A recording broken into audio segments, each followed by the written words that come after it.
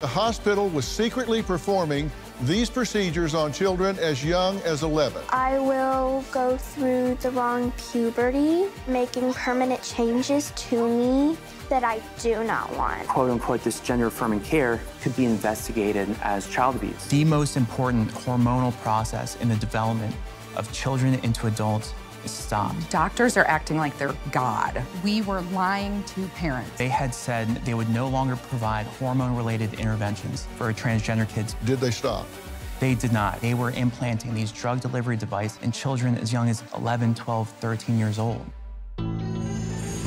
A ban on gender-affirming medical care for transgender youth went into effect in Texas today, making it the most populous state to date with such a ban. An estimated 30,000 young people in Texas between the ages of 13 and 17 identify as transgender. The new law revokes the medical licenses of any doctor who provides minors with gender-affirming medical care. 22 states have laws on the books that ban some form of gender-affirming care for transgender minors, meaning they either ban puberty blockers, hormone treatments, or surgeries, or all three. Without getting this medication, I will go through the wrong puberty, making permanent changes to me that I do not want. These are things that are being done to children under the age of 18 that are irreversible, that will cause side effects, complications, and abnormalities that they will have to live with for the entirety of the rest of their life. I have studied the research, and there is no other instance where a medical profession has proceeded with little or no evidence showing whether or not these hormonal treatments are safe long-term. And these treatments certainly are not reversible. That's exactly why our guest tonight, Dr. Anton Heim, says he blew the whistle on Texas Children's Hospital.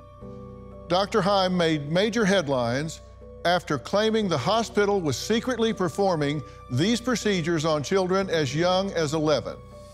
In March of 2022, the Texas Attorney General, Ken Paxton, issued an opinion stating that, quote unquote, this gender affirming care could be investigated as child abuse. So in response to that, Texas Children's Hospital, the largest children's hospital in the world, issued a statement publicly, unequivocally stating they were going to shut down their transgender program. And for me, this was a huge relief. But it was very soon after that I found out this was categorically untrue. People would tell me about how they were implanting these puberty-blocking devices into 11, 12, 13-year-old kids. They told me about how these kids had all these psychiatric issues that were going unmanaged and just being attributed to this one thing.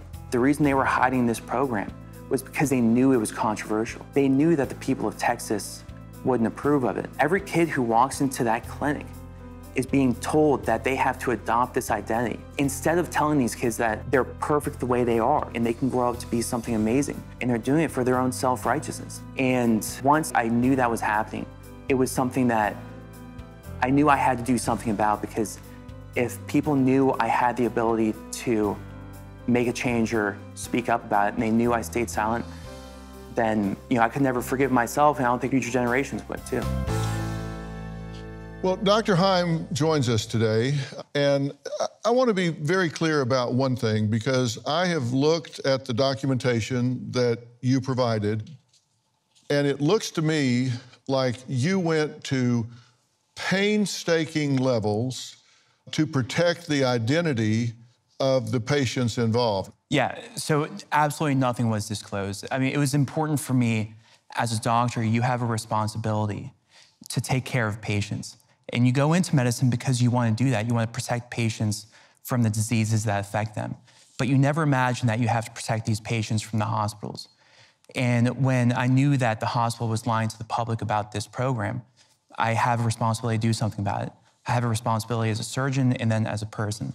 You spoke up because you said the hospital was lying to the public about what they were and were not doing, correct? Yes, sir. In March 2022, they had said they would no longer provide hormone-related interventions for transgender kids because of the legal risks. And that is as unequivocal as it gets. Did they stop? So they did not. And the reason I knew that because I worked there. You know, in the months following that, people I worked with had told me they were implanting these drug delivery devices in children as young as 11, 12, 13 years old. And you know, to hear that this was still happening after the fact that they said they had stopped was unimaginable. You know, every indication was that this program was shut down. But behind closed doors, they not only continued it, but expanded it into a multidisciplinary clinic.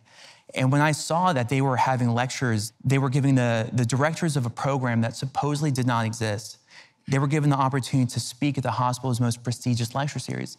They were giving conferences where they were talking about concealing it from the public. And as a doctor, you know, you have a responsibility to the people you take care of. If you're not willing to defend what you're doing to those people in the public eye, then it's very likely you're doing something very, very wrong. Tell us what we're looking at here. Yeah, so what you can see is that they were continuing these procedures after they said they had stopped. And what the drug delivery devices are is, you know, small little device, you know, maybe about centimeter or 2 centimeters, you know, not very big. And you place it into the arm of a patient, and it will deliver puberty blockers into their body for a long period of time, preventing the onset of puberty. So the most important hormonal process in the development of children into adults is stopped. So that just doesn't affect like your mind. It has huge effects on your mind, but it affects your body in permanent ways.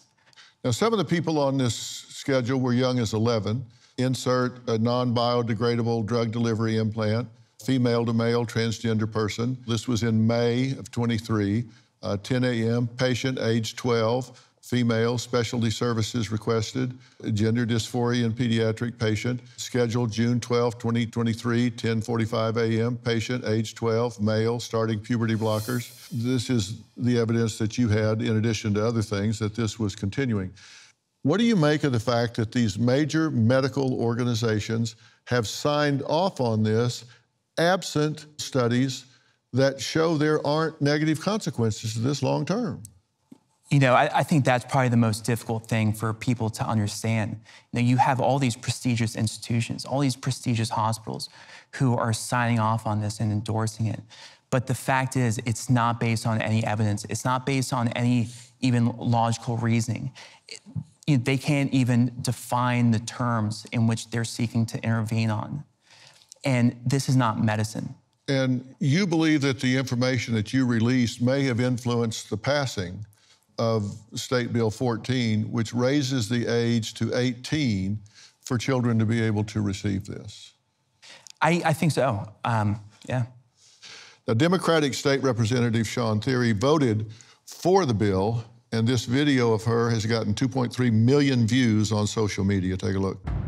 Members, it is out of respect, caring, and friendship for every member of this body that I would like to share my position on this very complex issue. I am making a decision to place the safety and well-being of all young people over the comfort of political expediency. It is my core belief and conclusion that we should remain consistent in the premise that children must be given special provisions under the law, as they cannot fully appreciate the long-term consequences of their actions. As such, the best practice should be to raise the age to 18 for gender modification. Moving forward with this prudent policy, we should also ensure that vulnerable children and teenagers have quality access to mental health care that is safe and in a supportive environment.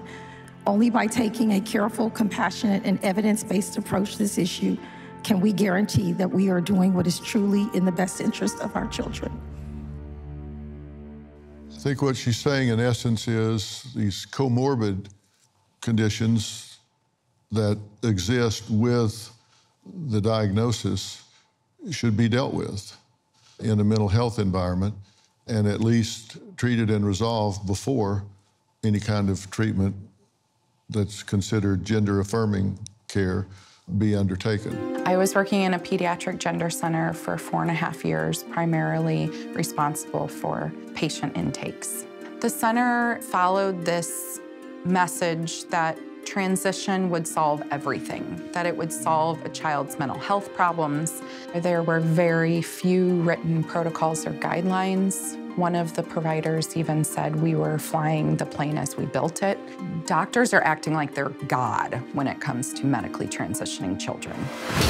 Children could identify themselves as transgender, see a therapist for one visit, see our endocrinologist for one visit, and end up with hormones that would impact and change their bodies for their lifetime. These were identities that were still shifting and changing, but the treatments were irreversible and permanent. I saw a young person who was begging to have their breasts put back on after having surgery. We were encouraged not to make a big deal out of it and definitely not to tell other families. I couldn't continue to be silent on it. The medical harms and trauma that I saw with these teens just took over my life. I was told I could no longer raise concerns or even use the phrase, I have concerns about a patient. I have no trust in this industry, medically transitioning minors anymore. Well, Jamie, thank you for being here. Thank you for having me. You describe yourself as a queer woman married to a transgender man. Yes. And you're a member of the LGBTQ community, and you went there to do something good, something positive at this clinic in St. Louis. What changed your mind? A number of things. We started to see patients who were experiencing very significant medical harms, being rushed to the emergency room with lacerations requiring stitches. We had patients contact us who were begging to have body parts put back on within months of having surgeries.